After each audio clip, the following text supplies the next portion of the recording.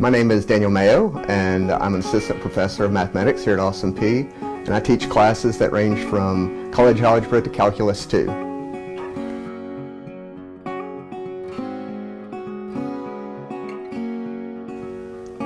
So the proposal that we put together was for a 3D printer to help print objects that students could then hold in their hands, and these are physical representations of mathematical functions that students normally have difficulty visualizing. So by using the 3D printer, we can print these models out, and it can enable them to get a deeper understanding of what the material actually and what it means.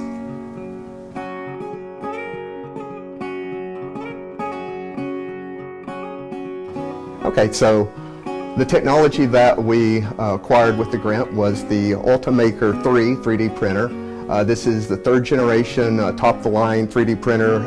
It has really fine features, and it has the ability to print 2 plastics at once, so that you can have one plastic act as a scaffolding underneath the plastic you want to keep, and then it just washes away with water.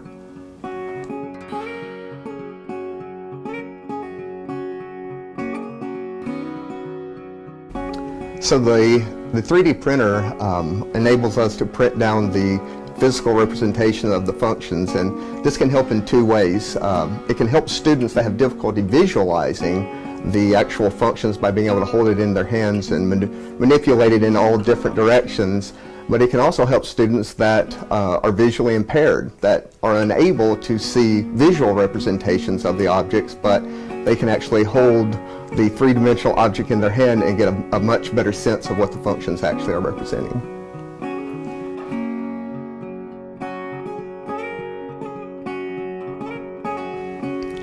So I've learned that 3D printing takes a lot longer than I anticipated. This 3-dimensional object took 16 hours to print, and there is a very steep learning curve in learning how to use 3D modeling software so that you can print these type of objects. But it's a fantastic technology that I'm extremely excited to keep working with it to make more models.